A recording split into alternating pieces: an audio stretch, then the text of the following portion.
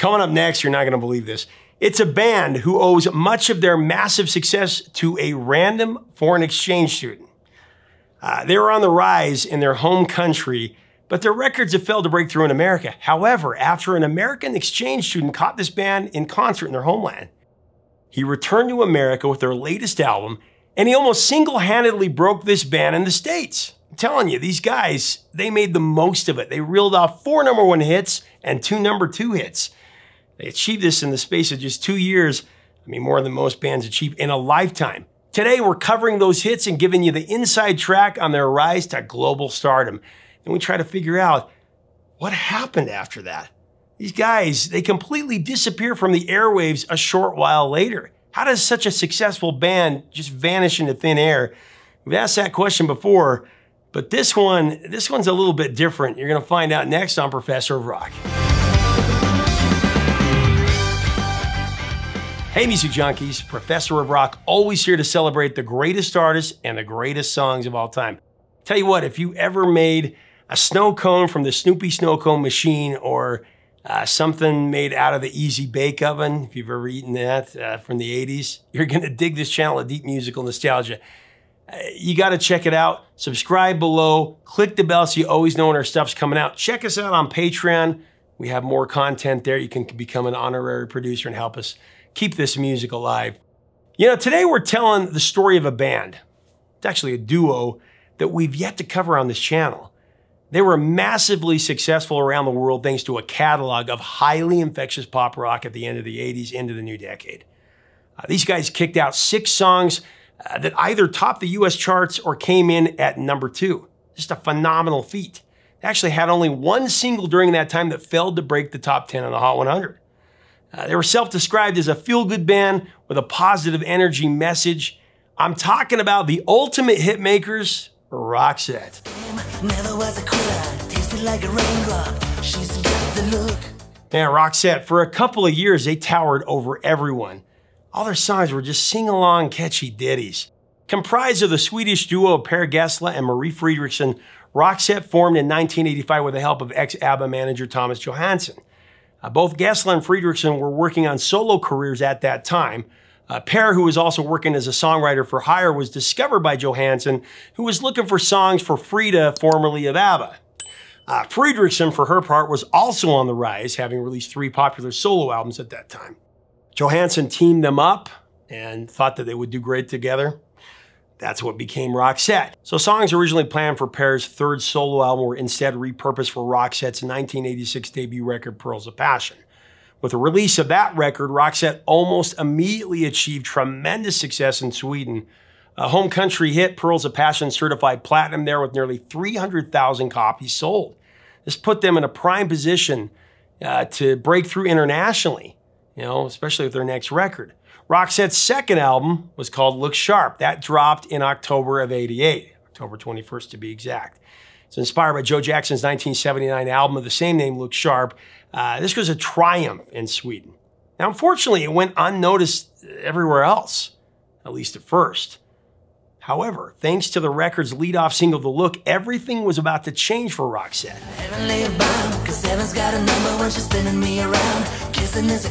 Now, initially, Look Sharp, it wasn't even released in America. According to Gessle, EMI America had actually turned it down. They just didn't think it had any prospects at all. But then an American exchange student in Sweden named Dean Cushman, well, he helped this band. Roxette was about to take the US by storm because of him. So I guess Dean caught a Roxette concert during his time in Sweden. This led to him buying a copy of Look Sharp. He loved it. He returned home to America, Minnesota. He brought the album with him. He showed it to everybody. Dean actually visited the Minneapolis radio station KDWB, and he got him to play The Look. Program director Brian Phillips loved this song when he heard it, and he thought it sounded like a hit. So he played it on air to see what the reaction would be with listeners, and the phone lines lit up. Listeners loved it. It was huge.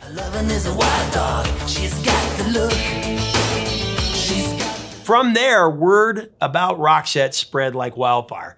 Cassette copies of Look Sharp, they made their way to radio stations across America, New York, Dallas, LA. Nobody knew who this band was, but The Look was gaining popularity every day. When EMI caught wind of what was happening, they quickly released the look in the US. I mean, they had denied it the year before. The song went to #1 in March of '89, and it began topping the charts all over the world.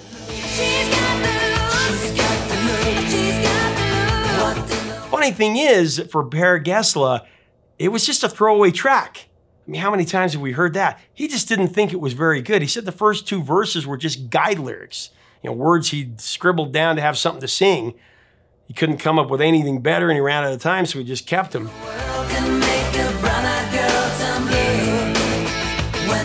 Elaborating on writing the song, Gessle said, and I quote, "It was written for Marie, but it sounded terrible when she tried it out.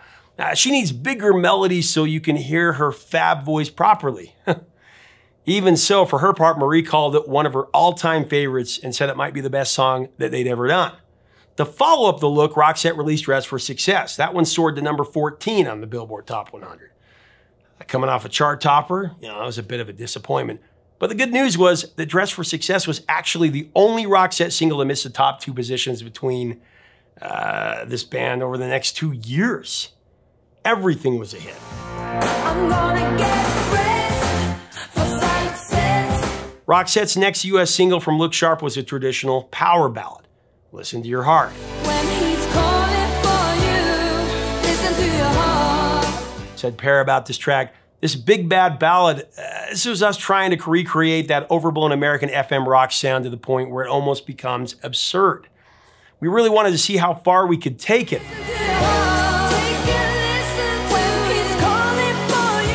But when it hit big in the States, we suddenly found ourselves lumped together with bands like Heart and Starship, which wasn't the intention behind Roxette at all. I don't think it's bad to be lumped in with those 2 bands, but anyway. So the song's lyrics were actually inspired by one of Per's close friends who was going through a divorce, a difficult divorce at that time. According to the guitarist, the 2 friends stayed up all night and they talked about the split. Afterwards, Per turned his friend's story into this song, which is basically just his advice to him. Listen to your heart. Listen to Your Heart became Roxette's second #1 in the United States. Not long after that, Per got a fax from his friend saying, "Hey, it's great. You and me and Marie are #1 in America." Marie, for her part, was really proud of the music video. She recounted that it was recorded in the ruins of Sweden's Borgholm Castle, which is on the island in the Baltic Sea. She said the Americans wanted us to film there. They filmed from a helicopter as we played on stage in front of a large audience who were handed sparklers to hold in their hands. And I wore the short black dress and I was barefoot. It ended up with a very atmospheric vibe.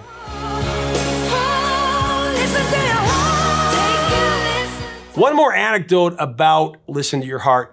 In 2011, Per told the story of passing through a New York airport. And so he was going through customs and the official asked him, "What do you do for a living?" Per said, "Well, I'm a songwriter." And he said, "Oh, really? Have you done anything that I might have heard of?" Just at that moment, Listen to Your Heart was playing over the speakers. So Per just said, I actually did this one. Perfect timing, right?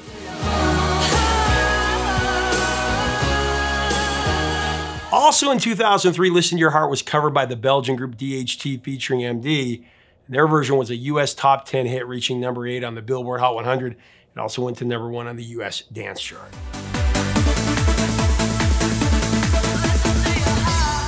Look Sharp's final single was Dangerous. This one was written before Roxette's first tour in 1987. According to Per, the lyrics, "She's armed and she's extremely dangerous," those were inspired by an early 70s action flick, though he wouldn't say what the film was.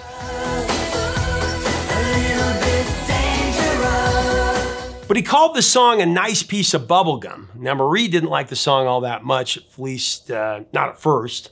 She said, "When Per presented the song Dangerous to me, I was not enthused. I probably thought it was a little too tepid or a little too sugary. I was very skeptical. But now in retrospect, it's one of my favorites." End of quote.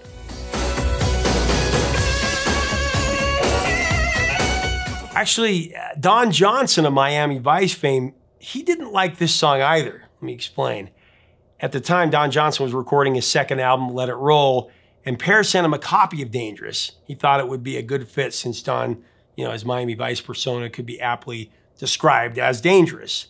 However, Don did not like it. He passed on it. He sent the demo copy back to him. Still, there were no hard feelings. Gessle didn't take it personal, especially since Dangerous was another massive hit for Roxette.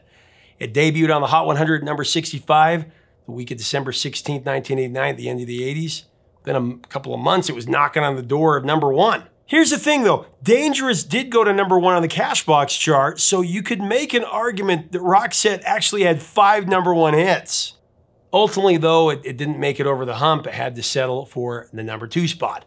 Actually standing in their way was Janet Jackson and Rhythm Nation 1814, a historic album that scored 7 top 5 hits. No album had ever done that before, including the number 1 Escapade, which was number 1 and held out the spot.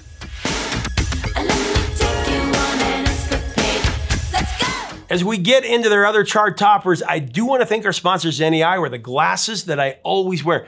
Right now, you can get up to 80% off regular retail prices. Everything from reading glasses to progressive lenses to transition lenses, sunglasses. You can add amazing features like blue blocks that protect your eyes from digital blue light that we look at every day. Man, make sure to click on our info button right up here or our link below to get the best price. You're gonna love it.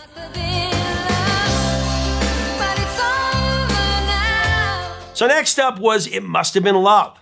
Although this one was a massive hit for Roxette in 1990, it was actually released as a Christmas single in Sweden clear back in 1987. Written by Gessle, the original title was It Must Have Been Love, and then parentheses, Christmas for the Brokenhearted.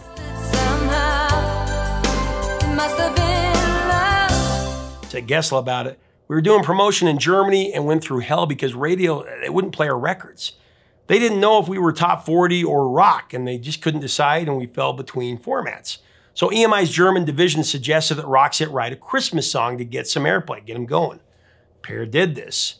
But after that, Roxette recorded this song, and German radio, they didn't want it. So they just released it in Sweden, and it became a big hit for the duo in '87. Fast forward to 1990, and the Richard Gere, Julia Roberts hit film Pretty Woman. Touchstone's Chris Montan, who was in charge of the soundtrack, he loved Roxette, big fan of the band. So he asked him for a song for the movie. However, since Roxette was on tour, Per didn't have time to write one. So he just sent Montan a stack of demos. It included It Must Have Been Love, Christmas for the Brokenhearted.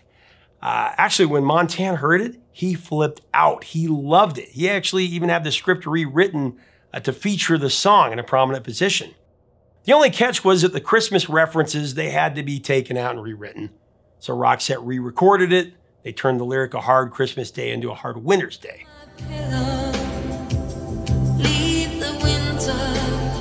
The revised track became Roxette's 3rd US number 1 in June of 1990. When Per and Marie were invited to the screening of Pretty Woman, Per admitted that he was actually a little disappointed. He was disappointed that only a minute of their song was used in the movie. He'd never had a song used in a movie before, and he was expecting that they would use the whole thing. However, it was featured in a pivotal scene in the movie, of course. And of course, there was no complaints when Pretty Woman hit the jackpot at the box office and raked in $463 million. The film was a monster success, and It Must Have Been Love was right there with it, along with the other big hit, King of Wishful Thinking.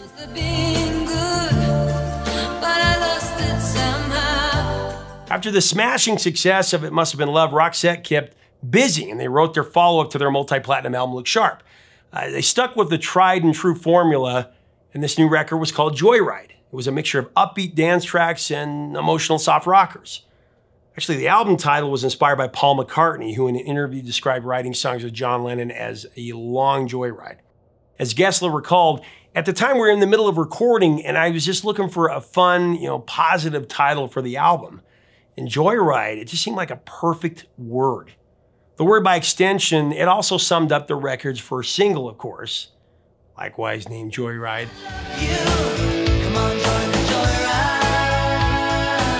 In addition to Paul McCartney's comment, there was another inspiration for this song. One day, Per discovered a note that his girlfriend had left for him on his piano. I guess she'd gone out to do some shopping, and in the note, in Swedish, it read, "Hello, you fool, I love you." Per thought it was perfect. It would make the perfect chorus for a song, so he just went with it. Describing the track, the guitarist said that Joyride was another 3-chord song with a lot of magical mystery to her and also a lot of T-Rex in it for good measure. Hello, you fool, Gessle also added whistling to the song, and this was after watching Monty Python's Life of Brian. The 1979 movie features the whistle-heavy song Always Look on the Bright Side of Life. Per said, "I did the whistling myself. It's overdubbed 12 times, but I did it."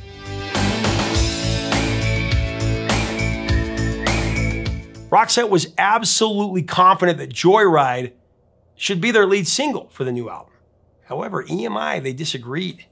They thought an up-tempo track would be risky, especially in light of the duo's recent success with It Must Have Been Love. Rather, they wanted to push for the ballad Spending My Time, another track from the album.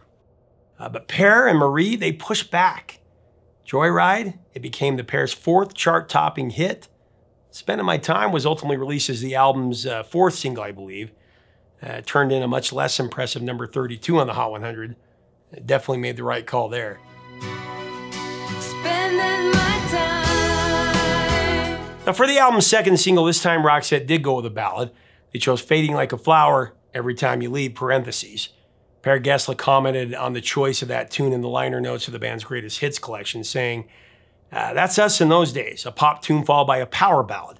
This was written in a hotel room in Canada in late 1989. A lot of people said we sounded American.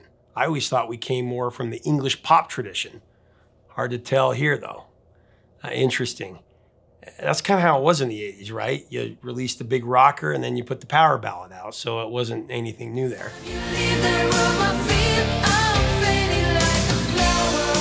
So from there, Fading Like a Flower soared up the US charts, reaching the top 10 in just 8 weeks. Actually, 4 weeks later, it climbed to number 2. It was kept out of number 1 by another parentheses song, the Bryan Adams juggernaut, Everything I Do It For You. I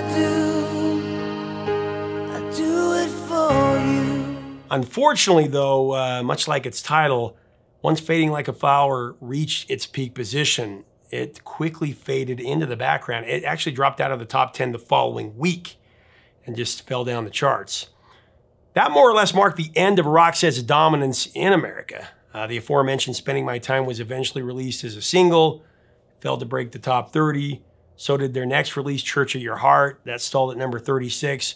Now, the album Joyride did certify platinum in the States. It did really well. But by their next album, it was like they'd completely fallen off the map. They were gone. That next album was a live tour album called Tourism. It featured 3 of Roxette's mega hits and the single How Do You Do. Now, internationally, the record was a smash. It sold 6 million copies. However, neither Tourism nor How Do You Do moved the needle in the States at all. The former peaked at number 117. On the latter, went to number 58. Other stateside misses followed, including the Super Mario Brothers movie track, Almost Unreal. That one tanked at number 94. Do you remember that one? Babe, coming from the cold. But you know, although things were slowing down in America, Roxette was still ramping up globally. For example, in their home country of Sweden, they were a huge hit. The duo kicked out 17 more top 40 hits after that. Through 2016, Roxette released a total of 10 albums, most of which certified platinum across various countries. So it's not like they vanished into thin air, but they did in America. So what happened? Why did their popularity decline so suddenly in the US? You gotta tell me what you think in the comments below. I gotta tell you, I always dug Roxette. It seemed like they were a band that was between the lines, pop and rock. They had the feel-good, hooky 80s rock pop sound, but as we got further into the 90s and grunge and alternative started to make its way to the masses, Roxette kind of was in the gap of rock and pop. And it didn't flow with where music was going. Still, it really is mind-boggling how a band that had 4 chart toppers and 2 number 2s in just 2 years could completely disappear from the airwaves. Of course, Roxette continued to make waves internationally, like I said. And then in September of 2002, Fredriksson started to feel sick and her health began to deteriorate. She collapsed in a bathroom after feeling dizzy, and due to the fall, she fractured her cranium. She then had a seizure. And later, doctors found a brain tumor in the back of her head, which led to canceled tour dates. Then after waiting several weeks for the effects of the fracture and the concussion to go away, she had surgery to remove the tumor. It was successful. It was found to be malignant. But even so, she went through months of chemotherapy and radiation treatments. Unfortunately, her health would continue to worsen for the next 17 years to the point where doctors said that she could no longer perform live. Sadly, on December 9th, 2019, Marie succumbed to cancer. And she passed away, and she's survived by her husband and 2 children. Now, a concert in memory of Marie Fredriksson took place in Gothenburg about a month and a half later. Featured performances from Per Gessle and Eva Dahlgren. The concert was actually broadcast in its entirety in Sweden.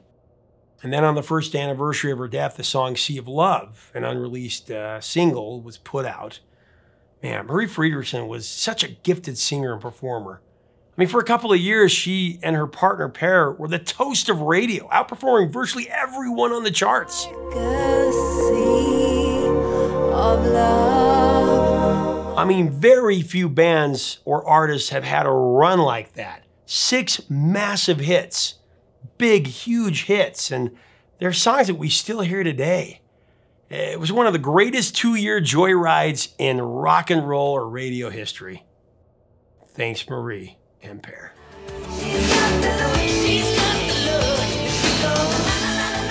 Thanks so much for watching. Leave us a comment about Roxette. What are your memories of these songs? What are your favorites? Let us know in the comments below about Marie. Let's have a great discussion about her. She was such a cool front woman, and Per is such a great songwriter. I mean, I love these guys. Such catchy songs. What's your favorite? What's your top 3 from them? If you like our content, we invite you to subscribe below.